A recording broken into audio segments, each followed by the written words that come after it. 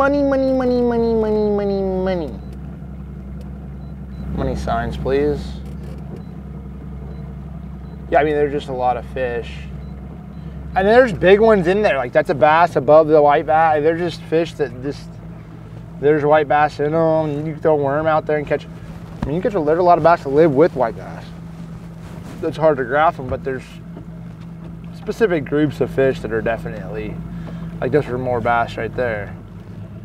I would just be shocked if we can't like destroy them. Like, I mean, there's, gosh, I'd be very shocked if we could not catch like a bass right there.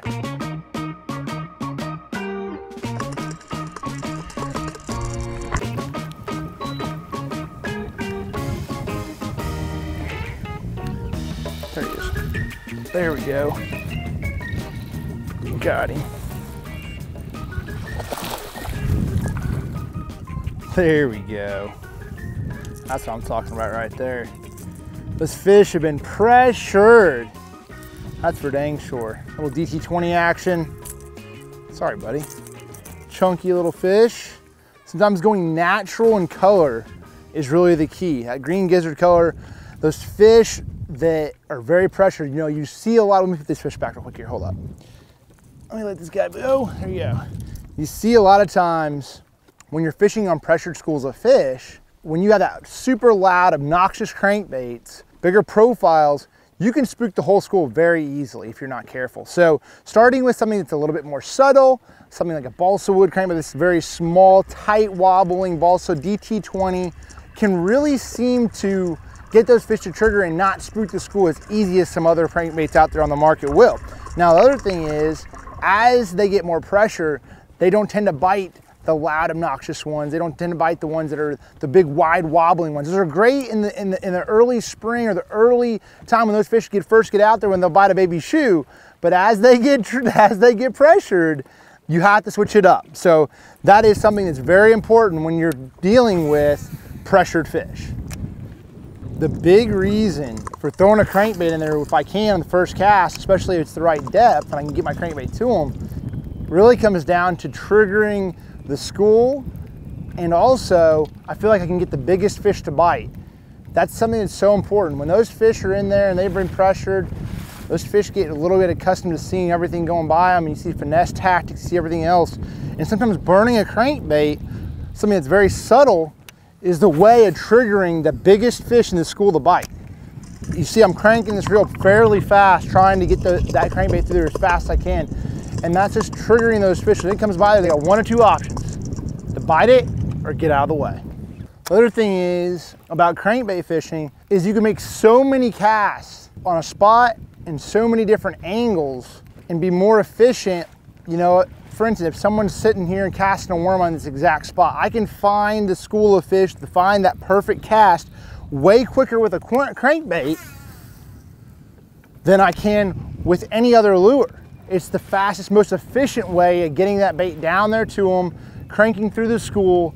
And if they're gonna bite, you're gonna know it. But also, once you get them fired up, you have that cast. You pay attention to your lineup. You pay attention to where you're casting at. And now as you break the school up, you can transition to other baits and go to finesse applications, go to your swim baits and everything else. All right, I think we've broke this school up. And just for some of the anglers that have not had the chance of fishing schools of fish, these fish were set up pretty good. They were set up together, you know, 8, 10, 12 fish. They were set up there. I caught a few of them, and now those fish are scattered out. I broke up the school.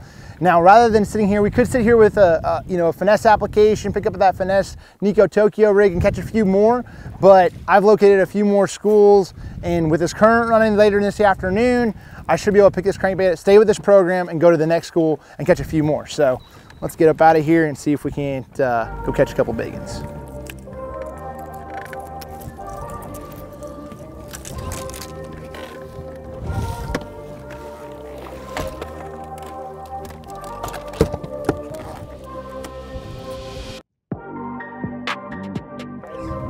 There he is.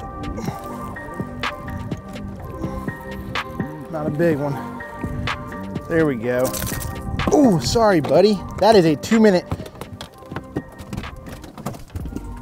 fish landing violation. He had it choked though. All right, these fish are a little bit deeper.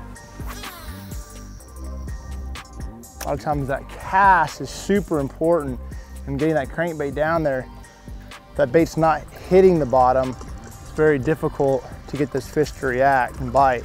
So whenever you get close to that 20-foot mark with a DT-20, the key is definitely making those long casts. 7-11, cranking rod, 10, 12-pound line.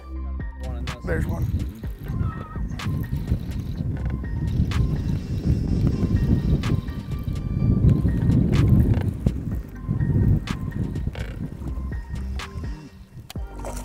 There we go. Changing casting angles was that fish right there. That's what it's about. Sometimes you gotta go from up current, down current, beside of them. A lot of times that is what it takes to trigger those fish. Just because I'm throwing a DT-20 does not mean that it's, you know, exclusive to throwing it in 18 to 20 foot of water. You know, a lot of these schools are set up actually a little bit shallower. Some of them be in 10 and then go down to 20 or 22. Now, when I get that school fired up, what I'll do is I'll try to catch them off that one single cast. And then after I scatter them out, I'll see them start following me into the boat. Ooh, that might be a good one. And then I'll change my angle like I did just right there. That might be a big one. Cool. Oh, he come off. Bigging. When that happens, pick it up, fire right back in there. We just got them fired up. Don't waste any time sitting there thinking about, oh, I lost that fish. That was a good one. It was probably a 4 or 5 plus pounder. You got to get right back in there to those fish. They're looking for that. They've seen their buddy go and eat something.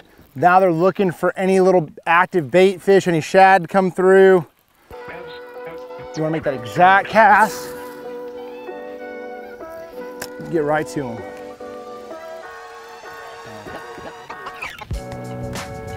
That's a big one. There we go. Another one right there. Changing angles is what it's all about. You can see that bait has been chewed up. I don't even know if the dang camera could get that, but you can see there's teeth marks, literally. I'll tell you what, when I see those dark marks though, dark markings, that always has told me, I don't know if that's exactly what that is, but it's always told me whenever I see those darker markings on those bass, those black markings, it normally means those fish are pretty, or at least the fishery is very healthy. A lot of the bass from this place, a lot of fish. Let's see if we can't catch another one. The water is actually probably a foot of visibility, which is not that clean, but there's something about that subtle hue that I've seen it day in and day out, tricks those bass more than anything. Little foil, balsa wood, they just bite it.